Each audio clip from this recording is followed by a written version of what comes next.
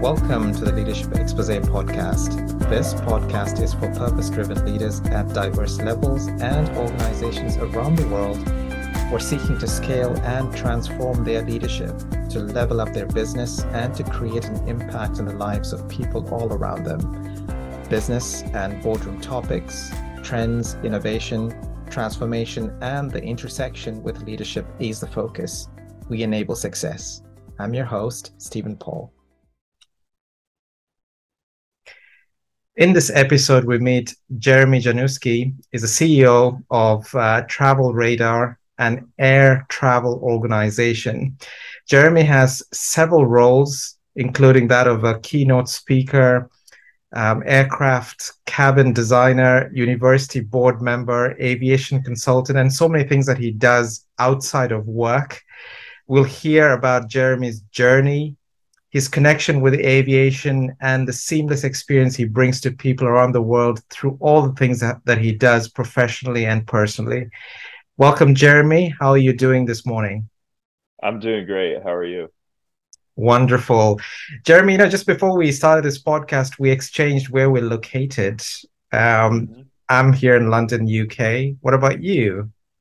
I'm here in Orlando, Florida. It's hot, steamy. It's just about the closest thing you can get to hell on earth, but it's fun.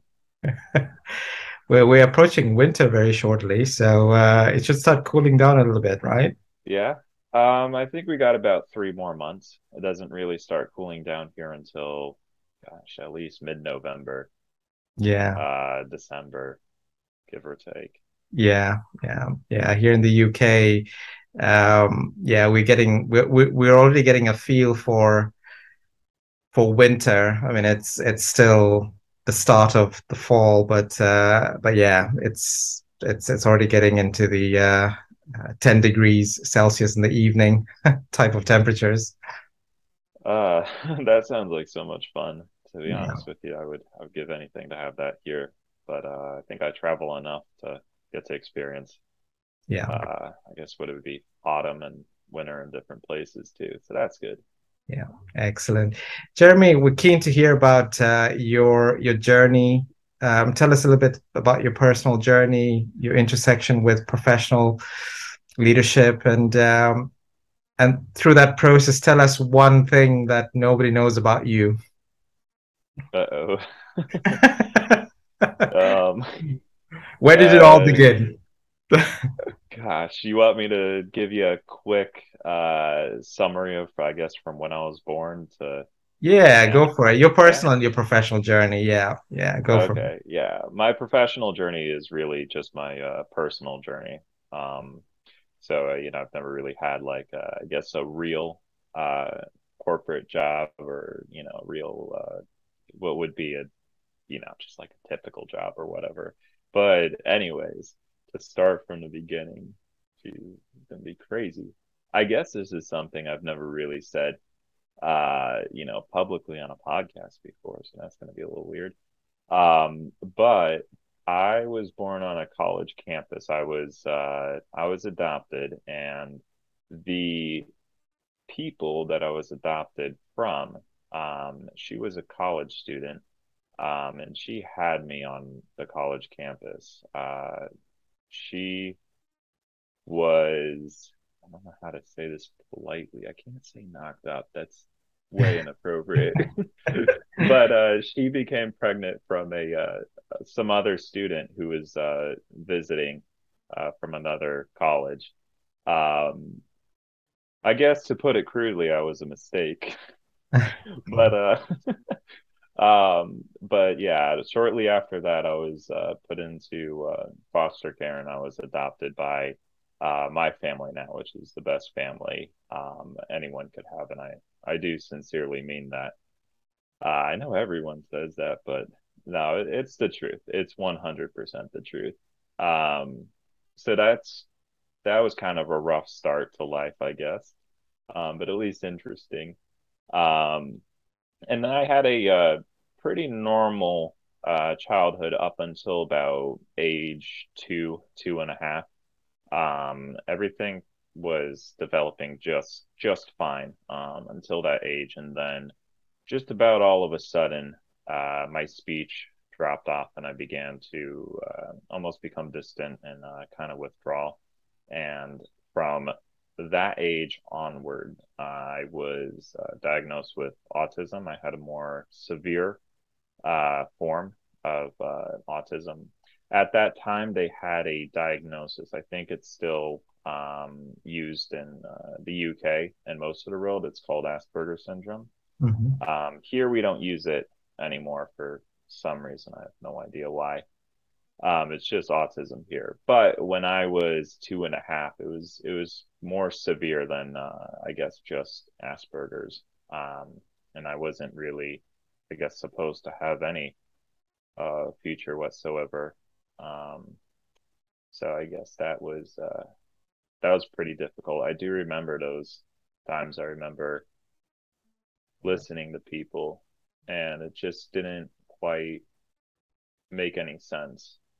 It was like people were speaking too fast at a normal pace. They would speak at a normal pace, however, too fast, and it just didn't sound like anything uh, that was real, almost like gibberish, if Yeah. that makes any sense. Yeah. And I Yeah. didn't really start speaking until I was about 5.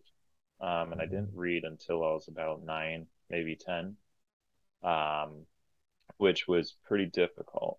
Um, but ever since I can remember, I always, it's not quite just a passion. It's like a built-in mission or built-in like direction in me. Yeah. It's almost instinctual in terms of always wanting to be in air travel, specifically airline business. And I guess I've just kind of always known that since the beginning. So that serves a huge purpose there because I have the some of the advantages of being autistic. Um, and then now, just to quickly interject, through all of the early intervention and then the work, my mom has been the differential factor, I guess, that brought the autism diagnosis a little less severe into Asperger's. And then I don't mean to, get too full of myself here, but it's almost unrecognizable as Asperger's now, just in daily life. So I have a lot of awkward things that I do. Yeah. Like the way I stand and just very awkward personality. Um, yeah, like just these weird little interests in like random things that people find annoying. Yeah. That's still very apparent, but that's served as a probably the greatest asset in pursuit Mm. of basically everything that I've ever wanted. Mm. Um, that and I think bullying and then social isolation are probably the two, autism and then being bullied in school, and that social what isolation. I think Mhm. those are the two best advantages anyone could have in terms of getting ahead. It's a price you wouldn't want to pay if you have the choice, but if you have to, then that's a good, I Yeah. think, a good silver lining because you have all this time Yeah. um, away from other people that you're just never going to be included in anything social. Yeah. And then that bullying just tends to, distant you. Um, and I think you have about two options there. You tend to get two different results. You get people uh, like Steve Jobs or something Mhm. like that. Then you get very, or three results. You have, geniuses like that. And then you have, these mild, hyper focused cases, I guess, like mine, who just get lucky a lot. And then you have on the far end, which is absolutely terrible, you have, people who are bullied so much and then become, people like school shooters. It's such a broad spectrum. And I think it's a really dangerous thing for society to kind of appreciate people who were bullied, Yeah. even though they may be successful. Bullying is not, it's not a good thing to wish for. But Mm. it's important that, we recognize, across this very broad scale or spectrum, no pun intended, that you have sometimes good results and, other times there's very bad results. But I think it's one of the most beneficial things in terms of development of people who are good at their craft Yeah, yeah, is bullying in their childhood, which is, I don't like saying it, but that's something I definitely believe deep down. That yeah, makes sense. yeah.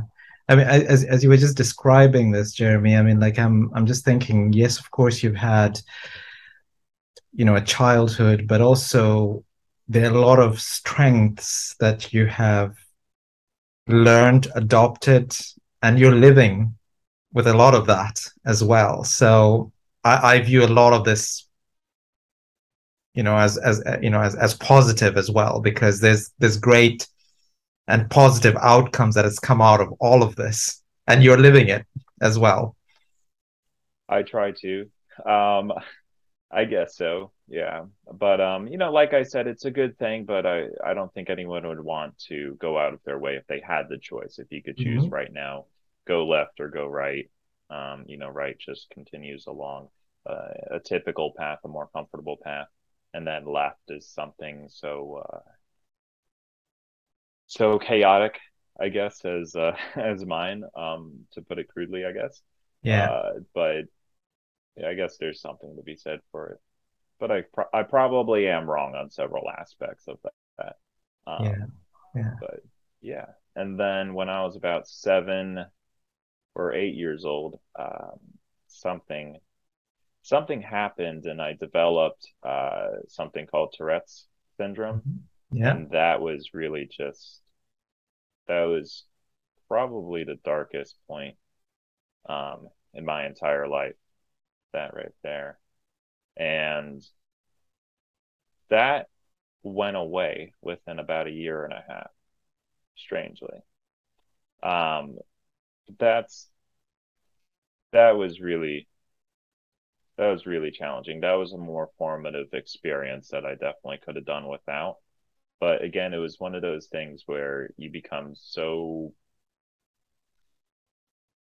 distant from the rest of the world that you almost have nothing else to do but to focus on things that you like to do. In this case, it happens to be aviation, specifically airline business.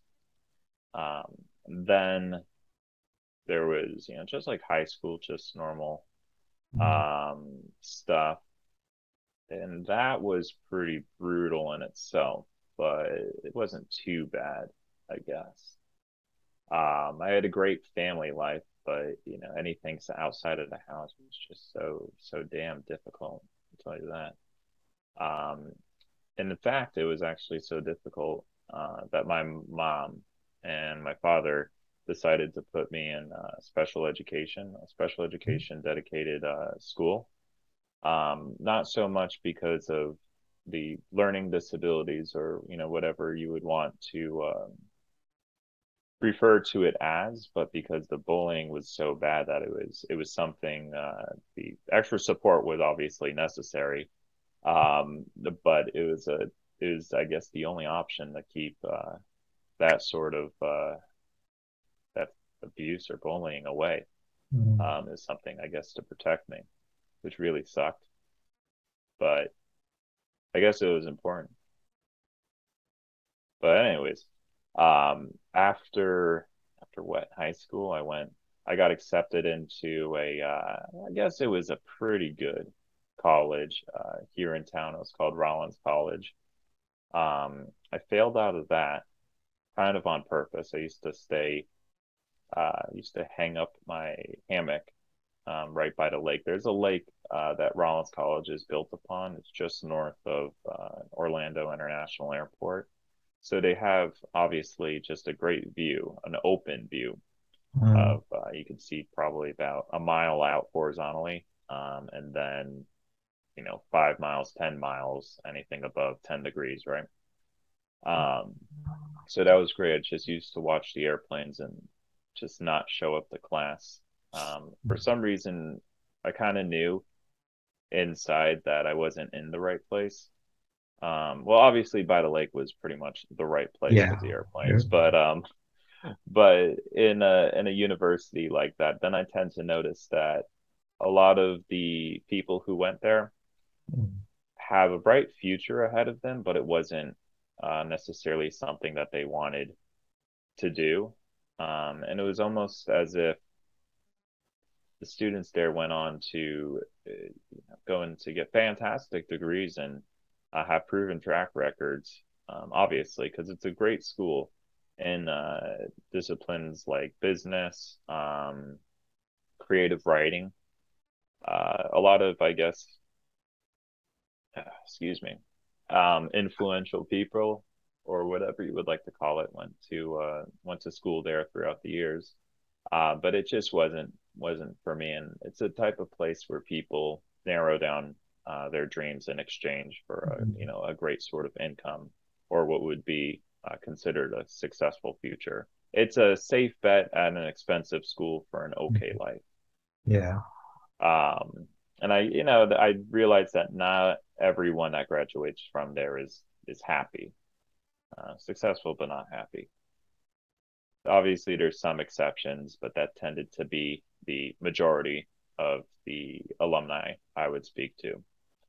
Then after that, I went to a state school and a different university in just up the road, about 120 miles up the road in Jacksonville, Florida. And I failed out of there too.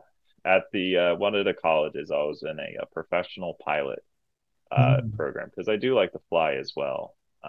Actually build my own airplanes and I fly them, which is, I guess, pretty fun. But through that, it wasn't my thing. And then I kind of realized after dropping out of there or on the way to doing it, which sounds so terrible, and I wouldn't recommend it. But I think dropping out several times was probably the best decision. Yeah. Yeah. It's You're uncomfortable at discovering first. yourself, right? In a way. I think it was just cutting out the unnecessary. It's like a time liability, Mm. the liability on time and passion. But I didn't quite realize that it wasn't normal to have this much experience in aviation and then come to see that a lot of jobs and positions in aviation were quite simple. And I just kind of got the sense that I could start some of my own journeys at airlines and different businesses in aviation, even without a degree. And I figured that that would be less time consuming. It would be a quicker path and more efficient. Because again, with the thing with universities is that in business, I tend to find that a lot of people, the higher the education, the more education you have in business, it tends to be, and now I'm probably wrong about this too, is that there's less creativity and sincere curiosity within your craft the longer you stay in a business oriented school. After that, it tends to become a repetition of what hasn't worked before for other people in other companies in the past, and more so a recitation of rules and regulations versus, a sense of curiosity and experimentation. And through that, there could be obviously some expensive difficulties you run into in terms of, well, you find out you can't do this because it's against like government regulations, which you would never obviously want to violate. But at least you have that experience of having experimented with different developments in business, different approaches to things, and then you obviously have that experience taking a creative path and more of a critical thinking path, Yeah. which I think it's better, leading to happiness. But I think obviously the thing about happiness is you're mostly born with it, and you have to protect it, not gain it. And then obviously when you protect it, it tends to grow with how much time you spend during the day how much time, how many hours of your life. The majority of them, I think, should be spent doing something you love, or you're not going to retain who you are. And from that point on, I just couldn't get any jobs whatsoever in aviation. So I did feel like quite a failure for, I guess, the longest time. But I did always keep on trying, that's for sure. And then I was hired on. I helped start an aircraft, an aviation brokerage here in Orlando, Mm-hmm. and through that we help clients buy and sell private jets, which is just the funnest thing in the entire world. That and like my other job as well, and several other things in aviation and outside of aviation too. That one's really fun because you get to be just really nerdy about a very particular subject, and you're Mm. paid to learn about the most boring, intricate things that aren't so boring to you, however, still quite intricate. Yeah. And I love the business development part and the economics of it. Building a business is in aviation is, just 110% fun compared to the 100% of just working for a company in Mm. aviation. But the autonomy is great, and I absolutely love that. It's so much fun. And the money's pretty good too, but the money's important for developing a different business in the future. I also tend to find that money is a liability in Mm. terms of personal corruption. So in my case, I feel as if I'm 25, so I'm only Mm. 25. Don't have very much experience in anything or knowledge or any sort of wisdom whatsoever. Um, but I tend to find that someone my age, I don't think should have personal finances um, as ready and abundant as they may wish, because I don't think people my age tend to be emotionally mature enough to handle finances and that abundance, and then also power as well. Mm. So Mm. it's a liability you put upon yourself. I tend to believe, anyways. That's anecdotal. Um, but the money I want to use to eventually start my own airline, perhaps 25, 30 years from now, or however long it takes. Mm. But that's going to require obviously a lot of capital. But hopefully I'll get there. Hopefully by that time, airlines won't be exclusively flying into space. Hopefully there'll still be some airlines flying here on the surface, because I need a new category of aerospace. It's like I need a hole in the head. Yeah. Um, Yeah. I would be really interesting going to space, but I can't. I don't want to get into another area of focus. Yeah. Yeah. Um, Yeah. but that's, I guess, the main goal here, and starting plenty of other businesses too. I guess for fun. Yeah. Does that make any sense? My Ab- brain's just kind of ab- ab- exploding right now. Absolutely, absolutely. I was just intentionally just listening to all the things that you were going through, pivoting through life, and you mentioned about your interest of airline aviation. You touched upon brokerage.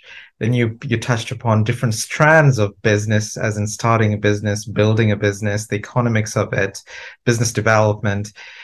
So and you mentioned a few things that you're doing outside of aviation as well. Mm-hmm.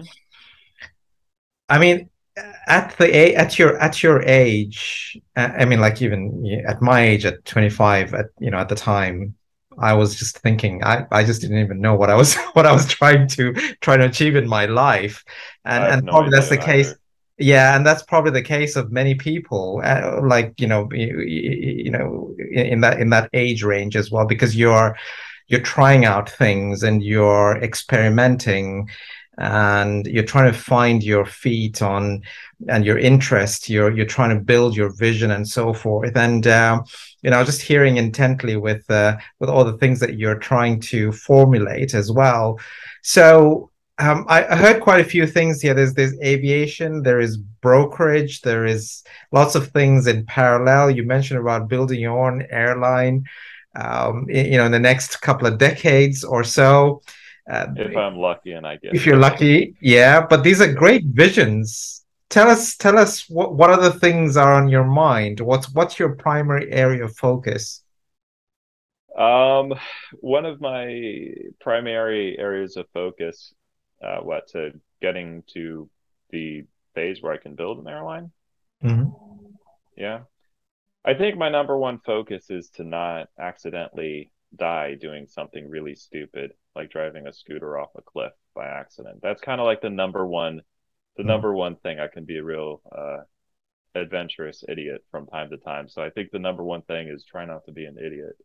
Um, and I think I'm also clumsy enough to accidentally burn myself with the microwave from the inside out. So like, definitely want to avoid being uh, so clumsy, and live to 35 years from now where I can start an airline.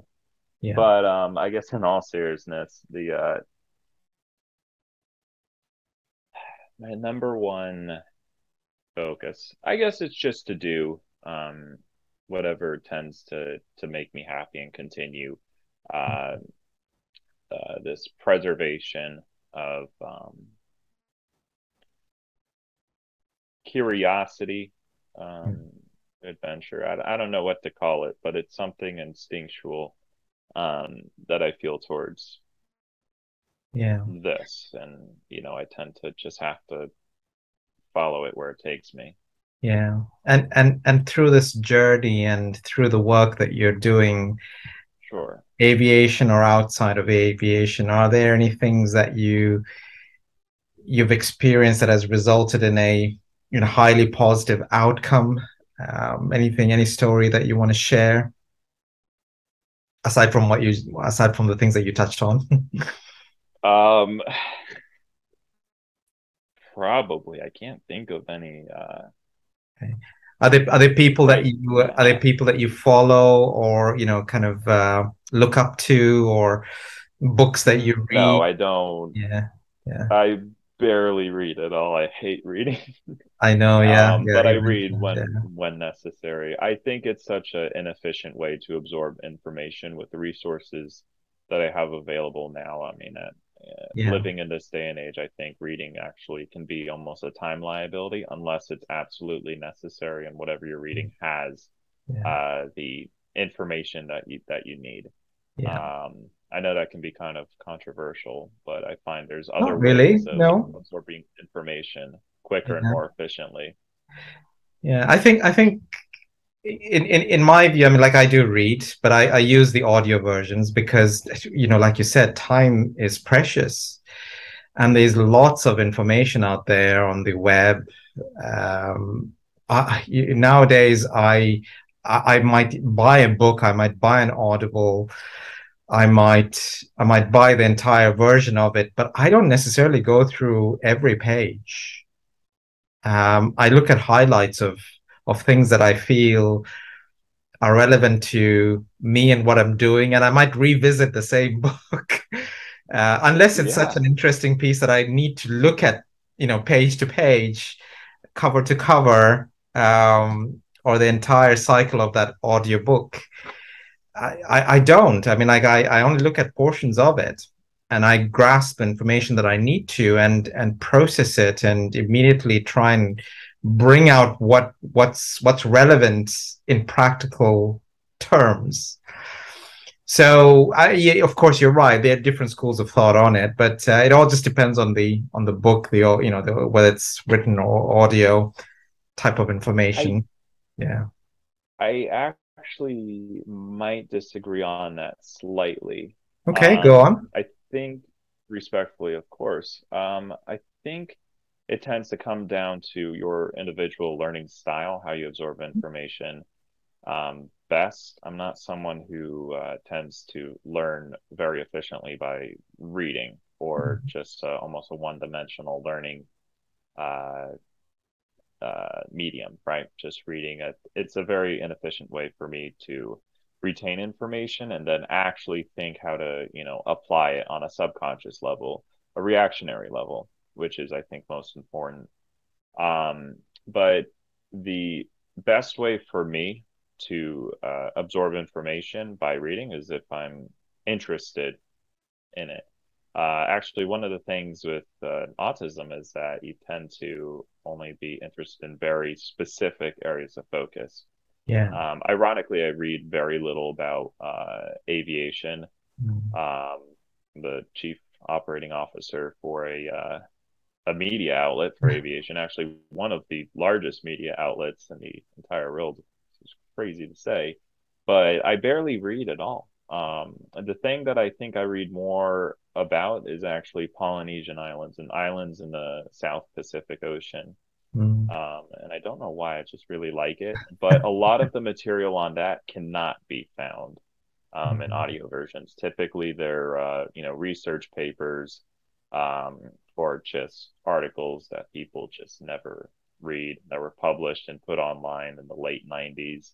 Barely locatable on the internet. Um, but I don't know why. I just really like islands. Like the more remote the island is, um, and obscure it is, I guess, the more interesting. Yeah. Yeah. Uh, but there's over 10,000 islands in Polynesia, so it's going to take a while. It's going to definitely take a while. Yeah. But that's, I guess, a good pursuit. I could read about that all day.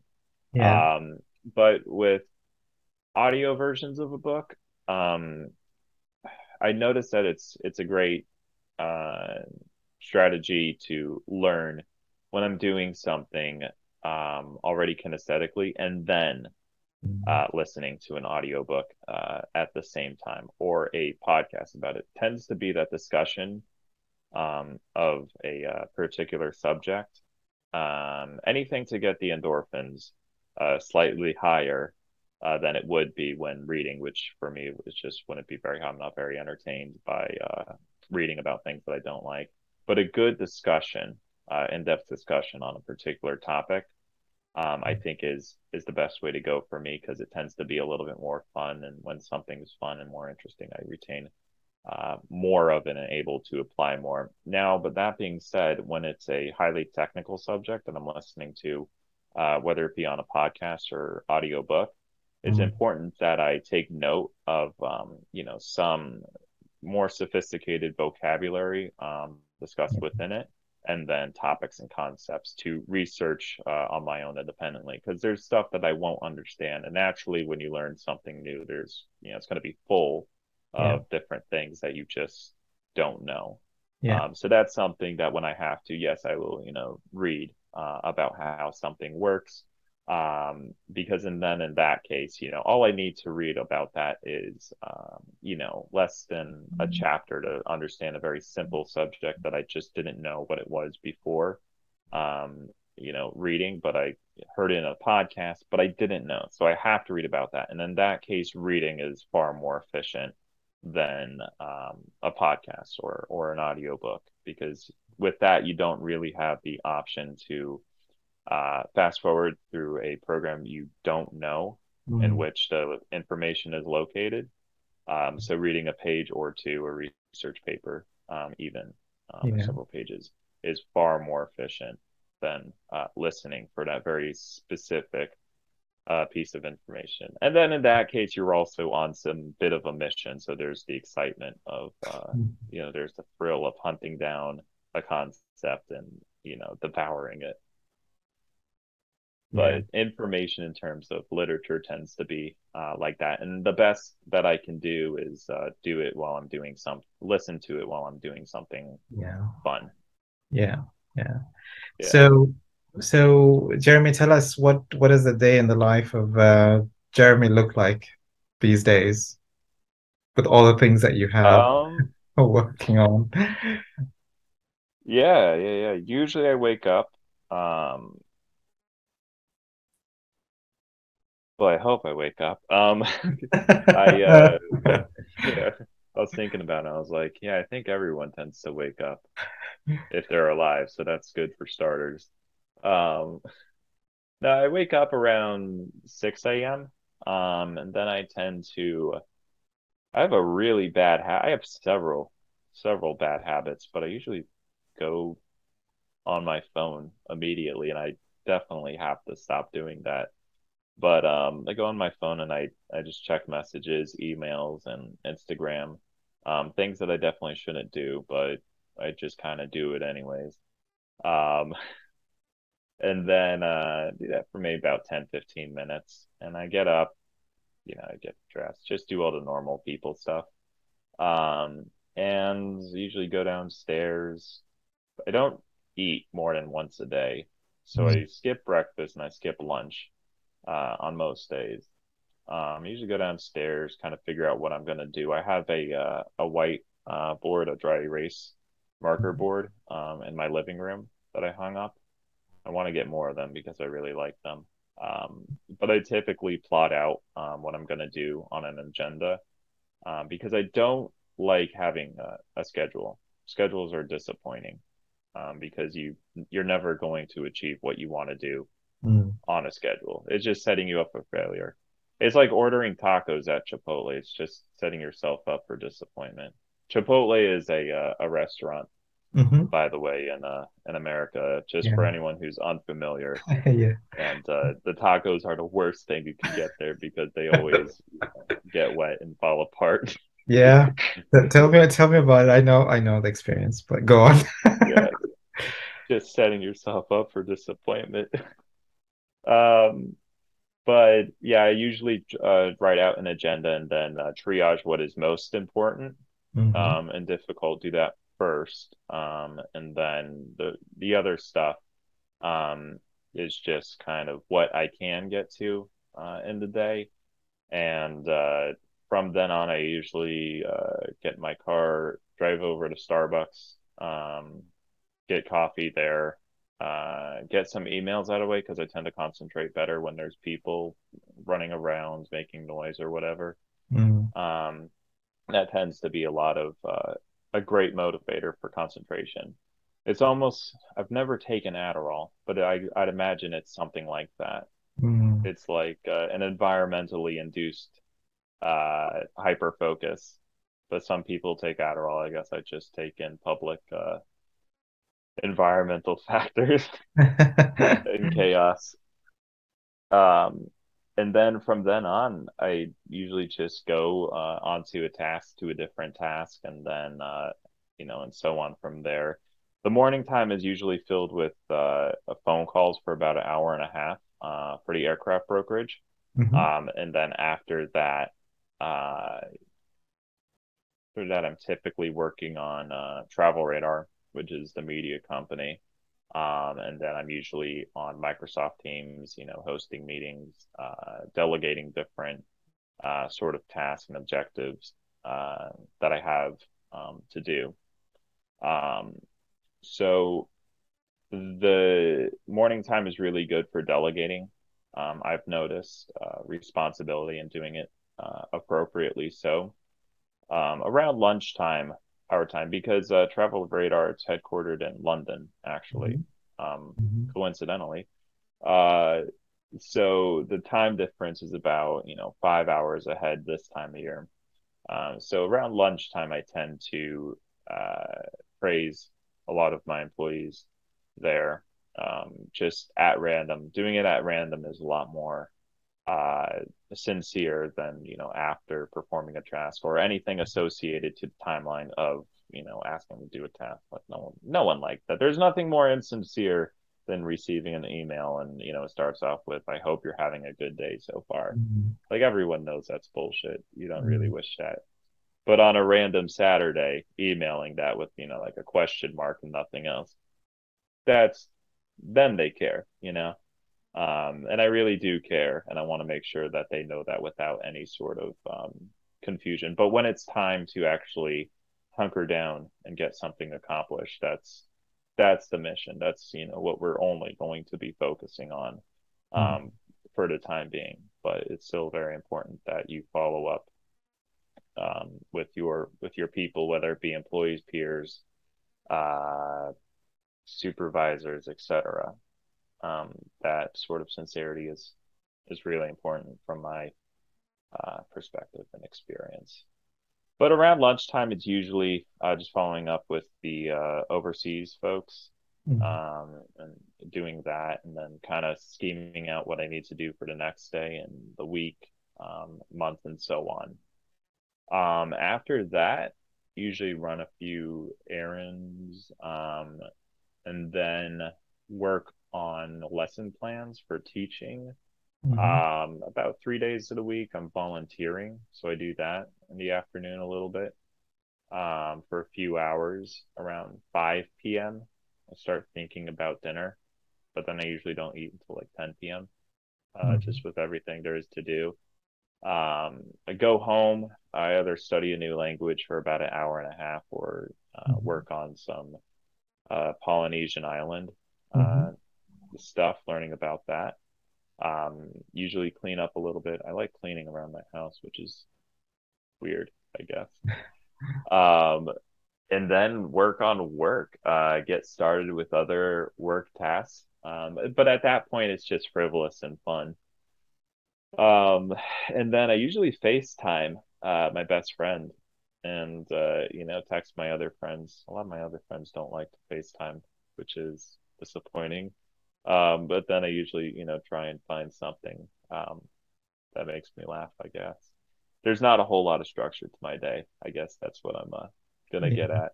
Yeah. But everything seems to get done pretty efficiently, and I think it's due to the overall flexibility. Mhm. Mhm. And is most of what you do remote based, or do you have to go Almost to? entirely. Yeah. Okay. Yeah. There's a It's lot of kind of a benefits to it, isn't lemon-squeezy it? verse. It is, but just like the emails, it can be quite insincere at times. Mm. But I couldn't get enough. As much as I get done remote, I could not get as much done in an office space. Mm. Um, and then, in the office space, there's also a lot of liabilities in terms of, like regulations. Mm. I think things that I tend to want to avoid in the workplace if I were to have my own office space, whether it be as a leader or a subordinate, right, for lack of better words. Um, I think one of the worst things you can do is have a dress code. Mhm. Um, Having a workplace in which you have people who require to dress a certain way, or in a way they wouldn't otherwise, would tend to lower the productivity. I know it's done, out of a concern for status or distraction, but having to tuck your shirt in every Mm. now and then breaks Mm. away from, your overall concentration, and it's not something you would do naturally. So there tends to be a liability factor that I'm not always sure is realized by all employers. Is that it's a liability. Then, standing up to from your chair to tuck your shirt in, just as an example, Mm. that doesn't cost, the 10 seconds or so that it takes. It costs the amount of time it takes to recuperate your concentration and Mm. momentum True. on your task. And you obviously stood up because it was bothering you anyways. Mm. So that in itself is a huge liability. And then putting people on a time table, a time schedule, right, that Yeah. they wouldn't normally hold themselves to is a very unnatural um, way to live, I Mm. guess. Mm. So I think the top concern of being in a workplace is you're asking people who you're purchasing labor from them. Mm. It's a two-way transaction. I wish more people kind of realize this, is that when you're an employee, you're selling your Mm. labor in exchange for finances from your, your company, your customer in that case, your Yeah. client. And then, vice versa. Your workplace is, purchasing labor, and they're providing you with finances, and they're purchasing a product from you, which is labor, and whatever your focus tends to be, results, right?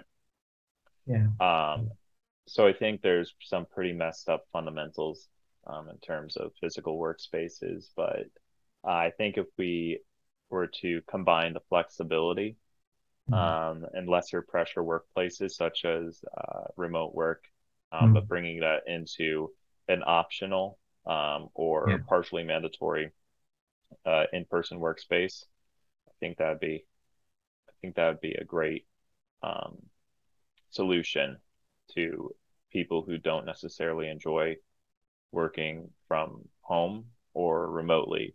Yeah. Um, I don't know if that makes any sense, but Complete sense. I'm very much aligned with that aspect as well. I generally challenge. I work with a number of clients myself, and I know, pre-pandemic, there was this drive towards making sure that employees came to the office, and then suddenly things just shifted. We're forced to move to remote working, for example.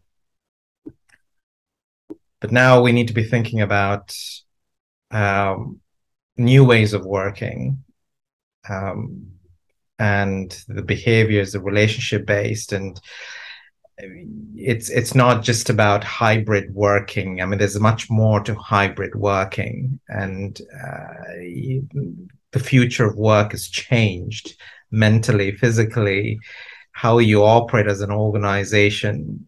There's so many dimensions towards it. So yeah, I'm fully aligned with that. It's just trying to get some of these executives on board with these concepts and for them to get comfortable with it, because they're still operating with with that notion that you need to have physical contact pretty much every day. And I'm of the view, well, it's more relationship based, so um, sure. but there's much more Yeah, deeper aspects to that as well. It's not just a flippant comment of, well, it's just relationship based. Yeah. right. It's a several faceted um, Yeah.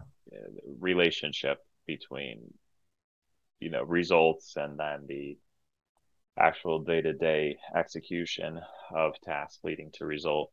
Um, I think it's a two extremes right now. 2019, leading up to 2020, like you were saying, there was a huge emphasis, or a very popular, right, emphasis on in person Mm. uh, working. Has to be in person. There has to be a daily face to face interaction, and consistently. Almost all interactions in the workplace have to be in person, which, in the defense of people who believe that or believed it at the time, right? It does make sense. I can totally empathize with that fact. It just makes sense. It's the way it's always done, and it's worked pretty well. It really has worked pretty well for results, but I don't think it's always worked pretty well, or well at all, for most people that who work there at all. Um, and what's ironic is, I think that from my observations, is that a lot of leaders, the more they get into their position, whether it be status, rank within the company, I guess, right? Which Mhm. is, I think, a bullshit concept, anyways. There shouldn't be any sort of excessive pride, or uh, I don't know how you would call it. There shouldn't be any excessive buy-in to your position in a company as a leader, because you're obviously there to serve your employees, Mhm. not to absorb or consume the position itself, or take advantage of it. I think that's one thing Mhm. that sometimes C-suite level leaders tend to lose sight of, or see Yeah. past, see slightly over it. Yeah. And I think that's a mistake, an honest mistake. Obviously, some things that tend to have a terrible result often Mhm. aren't done intentionally. It's a Yeah. series of small compromises here and there Yeah. that lead to just a not so desirable uh, result. And then obviously some, uh, it's obviously implied and it's a coincidental or it's a side effect of that is a total decline of empathy. Um, but going from that, I think we're at two extremes. Like I was saying, is that in 20, until 2020, we were very centric on, at least here in the West, right? We were very centric on showing up to work every day. And then post 2020, and throughout the pandemic, we're almost entirely centric on remote work. So Yeah. now we're at, one extreme to another. And, I think over the next 5 years, we're going to find some sort of balance between the two and also depend upon the business itself, your, focus. Obviously, pilots, they kind of need to show up to work. Yeah. There's not a substitute for, True. working remotely. Yeah. Um, but there's other people too, like financial advisors, they can work 100%, from home, except for, in-person stuff, which I think obviously should be mandatory for some meetings. Understanding who your colleagues are, Yeah. I think for people, for interaction with people face Yeah. to face, there's nothing better than that. Zoom is not as good as in person. If we could do this podcast in person, Yeah. that would be optimal, but Absolutely. Yeah. we have substitutes and they're good. They're great things. We have these nowadays when we didn't before. And I think we also got to be really thankful for that. Um, but I tend to find it slightly demoralizing as well. I don't know how it is in the UK, but here in America, we tend to have a lot of people who are highly educated in jobs that don't need to exist. And that's Mhm. definitely going to sound really just unsavory and I guess downright disrespectful, but something that I see quite often. And I think that leads into a depressive state Mhm. in young professionals is that people realizing that their position, their job, their task doesn't really benefit anyone. It's a frivolous Mhm. um, contribution, and I don't know how to say that kindly, Mhm. but it's something that I observe, um, and I sincerely believe is that a lot of jobs here don't need to exist. They exist to fill a payroll quota, Yeah. and a hiring quota, right? For a company which requires a certain amount of employees for government funding, grants, etc. But I think I tend to notice directly that once people understand that whatever they're working, whatever they're doing doesn't benefit, it doesn't, they're not gonna, it, when they finish up their job, it hasn't really made the world any much better Mhm. place. Yeah. Um, so I think that leads to a lot of dissatisfaction um, in people, the employee, and obviously it leads to somewhat of a demoralizing underlying approach to work. And then remote work, I think, is sought after because it eases the pain of having to be at work anyways. Yeah. And just being at work doing a job that you just kind of know doesn't really benefit anyone um, is that would be worse than working from home and Yeah. getting paid for something that you just Yeah. oh, Yeah. So oh Jeremy, we're coming to a close now. sure. Really appreciate you for being on the show. Is there any final closing message in the next few seconds that you want to just raise aside from the things that you've just been describing? Oh no, I'm good, thank you. There's nothing. Yeah. I'm Okay. 25. Yeah, Okay. I enjoyed having this conversation with you. It was really enlightening to hear your journey, Jeremy, and for you for being with us being with us today. and also sharing your perspectives as well. Thank you very much for that. Yeah, definitely. I appreciate it. We should, connect some other time as well, just to have a conversation because I spoke a lot here, but I barely learned anything about you, barely asked any questions.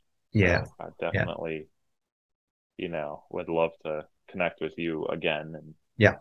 We'll do that. learn. Yeah, no, Uh-huh. we'll do that. Okay, folks, thank you very much for listening in and stay tuned for our next episode where we hear the hidden remit and the life and leadership of a chief of staff of a high growth firm. Stay tuned for our next episode on this and continue to stay on to hear about an exclusive offer for you. Thank you. Hey, I hope you enjoy the podcast. Don't forget to subscribe to the channel. You're now seeing this part of the video also because you consume some of my content, insights, and teachings. Maybe you've been to my LinkedIn page or website or seen other social media ads or listened to my podcast. I'm Stephen Paul, a business and transformational executive coach, strategic advisor, leader, and board member. I've been in diverse roles, corporate executive, entrepreneur, and worked with businesses and firms of all sizes, built and launched businesses, created high-impact boards, and so forth in 4 continents. I get it. I've been there, done that. But what is different is I bring a unique perspective and a playbook. I've helped 100+ business leaders just like you to scale and align their leadership top teams, the board, and overall business for growth.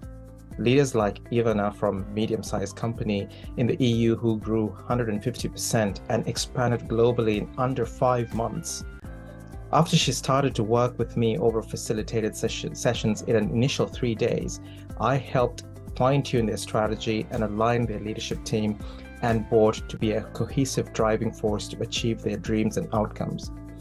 I want to teach you the same thing and more on how to scale and align your leadership team and board so you can increase your business growth and value. Get clarity on what is the next right strategy for you. There are multiple ways we can work with you. Number 1, click the link for a free non-obligatory 60-minute initial strategic session. Let's get a feel for your dreams, your vision, your challenges, and let me convert that into a route map for you where we can co-develop and co-pilot. Number 2, enroll in an innovative and intuitive digital online course that I have created to help you transform. It's called Unshakable Resilience. It is the ultimate program for individuals and business leaders like you who want to be equipped at a personal and professional level to respond to any form of challenges or in crisis situations and take on opportunities with grit, resilience, and build a mindset of success. In essence, you want to be unshakable, thrive in crisis, take on opportunities in the face of adversity, and build a success mindset. So, click the link below to learn more on how I can personally help you individually and your firm to scale and align your leadership team and business and pivot in a transformational way. And for you to experience this, whatever the challenge you're facing, get in touch with me. Let's discuss, and I will share my insight rapidly to enable your transformation. Click the links below.